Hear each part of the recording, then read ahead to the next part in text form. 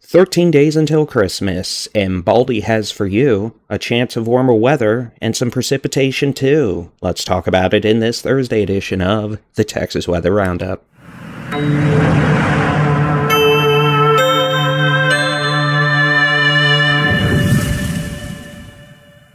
Hey, it is Thursday, the 12th of December, 2024. We aren't that far away from Christmas, and, well, good news is we don't have any major winter storms on the horizon or significant severe weather threats, but we do have warmer weather and some chance for precipitation over the next couple of days, and then as we exit the upcoming weekend and head into early next week. Let's take a look at the high-res rapid refresh model for today, tonight, into Friday. Again, we're going to have plenty of clouds across the state today. Definitely that, maybe some sprinkles tonight, but maybe some light showers starting off Friday morning, eastern half of the state. In all honesty, we're probably going to have fog issues in those areas as well. We may have some dense fog Friday morning and again Saturday morning across the eastern half to the eastern southeastern third of the state. Otherwise, you could see, maybe some sprinkles tonight into Friday morning, Friday afternoon, but significant widespread rain and thunderstorms. Well, we're not going to be dealing with that over the next 36 hours. Fire weather forecast from the Texas A&M Forest Service. Today, moderate to high fire danger across the state. Tomorrow, mostly low to moderate fire danger across the eastern 75% of Texas. Up in the Panhandle, West Texas, the Permian Basin, into the Big Bend, the Trans-Pecos, Davis Guadalupe Mountains, and the borderland, the potential for high to locally very high fire danger. So we may have some increased initial attack activity tomorrow, and then as we get into Saturday, things are going to be coming on down with low to moderate fire danger across the state. Long-range American weather model, the global forecast system. Well, here you go. As we go into Saturday morning, you can see this thing really does pick up in terms of precipitation chances across the eastern half of the state. Again, most of this will be along, or I should say near and east of I-35, Friday night, Saturday morning, Saturday afternoon, maybe a bit of a break Sunday or Saturday evening. You can see this has some light showers Sunday morning, eastern half of the state. A cool front moving in Sunday night into Monday will bring the potential for maybe a line of showers and thunderstorms to the southeastern half of the state. Some of those storms may have some gusty winds and small hail. Still some uncertainties up in the air about that, but there will be some more instability to work with the Sunday evening, Monday morning cold front compared to the last few systems. So we'll have to keep an eye on that for the chance for maybe some stronger thunderstorms. Otherwise, as we go into Monday night, Tuesday, things calm down. Another cold front with maybe another chance for showers and thunderstorms across the eastern half of Texas as we go into Wednesday and maybe Thursday of next week. So, definitely more active, but no big winter storms. At this point, no big severe weather issues on the horizon. We will keep an eye on Sunday night and Monday, but again, at this point, it doesn't look like a significant widespread severe weather threat. Forecast rain totals over the next several days. This will include tomorrow and Saturday, along with the Sunday night and Monday chance for rain. So that's multiple rounds over multiple days. This isn't going to be a one-shop stop sort of situation where we expect this all to happen in a single day, but the potential for 1/10 to 1/4 inch of rain along and west of I-35, western North Texas, western Texoma, the Hill Country, western Central Texas. That goes up to 1/2 to 1.5 inches of rain, pretty much along I-35 and east, from Gainesville, DFW, Waco, Georgetown, Round Rock, Temple Bell, down to Austin, points east, through Victoria, into the coastal plain, southeast Texas, including the Brazos Valley, southeast Texas, the Golden Triangle, eastern North Texas, eastern Central Texas, and then at this point, maybe 1.5 to 3 inches of rain. Northeast Texas, the northeastern 20% of the state, into the Arklatex and East Texas. And again, that would mostly be from, a little bit of it Friday into Saturday. Apparently, I still have the crud. And then a better chance for some locally heavier rains as we go into Sunday night and Monday with cold front number 2. So, yeah, I guess you know, it's going to rain, but clear indications are here. Western half of the state, not a thing. Edwards Plateau, Rio Grande Valley, South Texas, not looking good either. Next 5 days. Let's take a look at the forecast temperatures. Here's today's high temperature forecast. We're looking at 70s back in the Rio Grande Valley, South Texas, the coastal bend, into the Edwards Plateau and the Rio Grande Plains. 60s up through southeast Texas, the Brazos Valley, central Texas, the hill country, back up towards north Texas, and a bit out into the Big Bend. Otherwise, 50s to low 60s, northern and northwestern half of the state. Tonight, warmer across a majority of the state. Notice we're going to be back into the upper 50s, low 60s along the Texas Gulf Coast with fog tonight. South Texas, south central Texas, coastal plains, southeast Texas, and central Texas in the hill country. Warmer tonight, lows back into the 50s with fog. We're looking at mostly 40s and low 50s, eastern, let's just say 70% of the state, with increasing moisture, with a return of southerly winds and moisture return.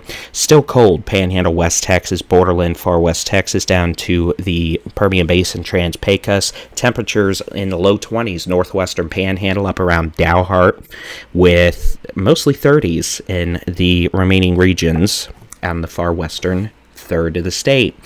Tomorrow afternoon, warmer across most of the state with 60s and 70s returning. We're going to see upper 50s hold on in the Arklatex with 60s and 70s elsewhere. 80s back in the Rio Grande Valley, Rio Grande Plains. Tomorrow night, lows low to mid 60s from, well, let's just say the southeastern third of the state with more fog and increasing rain chances. That'll take us into Saturday morning. You could see northwestern, 35% of Texas, 20s and 30s. East of that, in the warm sector, plenty of clouds, fog, and the chance for showers with lows mostly in the 50s and 60s. Friday's high temperature forecast, well, actually, I guess that would have been a good thing. Did I? Yeah, okay. So I messed this up a little. Let's do this. Hold on.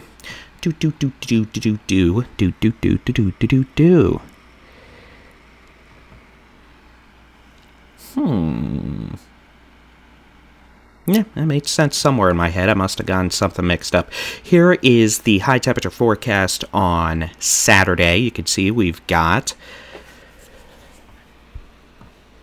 70s, low 80s, eastern, southeastern half of the state with upper 50s, 60s to low 70s, northwestern third of the state. Let's go ahead and, yeah, I got this messed up a bit. Hold on. I'm making sure we've got all this set. Okay, I see what I did here. And I'm just going to fix this on the fly because I'm super duper baldy in chief. If you want to say that, I don't.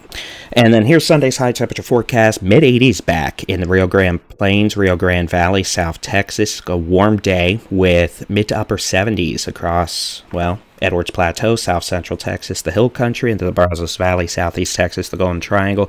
70s all the way back up through the Permian Basin, the Big Bend, into the Big Country, Concho Valley, Northwest Texas, North Texas, Arklatex with 60s. Everywhere else, not bad at all. Let's see if we're going to get this in order. Nope. Hold on a second. This thing really did not update for me today, but I guess that would be... There we go. Monday. Next cool front arriving. Temperatures falling through the day across the northwestern half of the state in all likelihood as cold front arrives with 50s and 60s initially. That could be falling into the 40s and 50s by the afternoon. And then, well, rest of the state, you can see we're going to see 60s, 70s, and 80s. But again, we're going to have a cold front moving through, which means some folks will see highs in the morning to around lunchtime, falling in the afternoon as gusty northwest winds and crashy the cold front arrive, along with maybe the chance for some showers and thunderstorms. Here is the longer range outlook from the Climate Prediction Center. This is simply showing, do we have a chance of above average temperatures for late December, or below average temperatures, or an equal shot? Well, you can see the western half to the western 60% of the continental United States generally looking at warmer conditions. We're still probably going to have a cold front in here around December 20th. And then the eastern half of the United States to the eastern, 40%, We are expecting equal chances in the beginning, but we are probably going to switch to a colder weather pattern around the 21st to 22nd of December, leading towards Christmas. It remains to be seen if we're going to get in on that here, at least the eastern half of the state. We may kind of get the nudging blow from that, so we may be a bit cooler for a few days, but that is to be determined.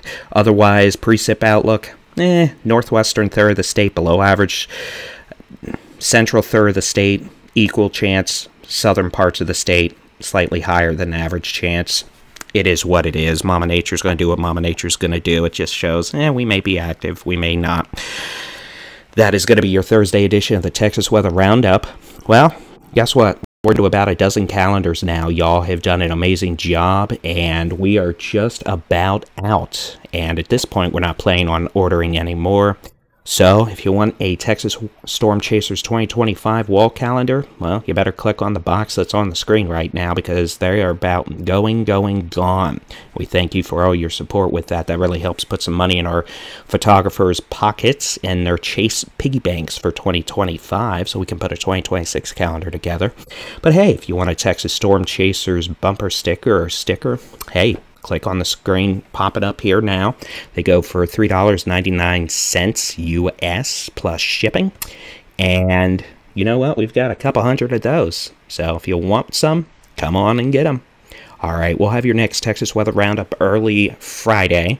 As always, you can get your local weather forecast, interactive weather radar, no matter where you are in the United States, with the free Texas Storm Chasers mobile app. Just search for Texas Storm Chasers where you download apps for your device. And as always, you can find us here on YouTube at Texas Weather Center. Y'all have a great Thursday. We appreciate you viewing and leaving comments. Have a great day. God bless.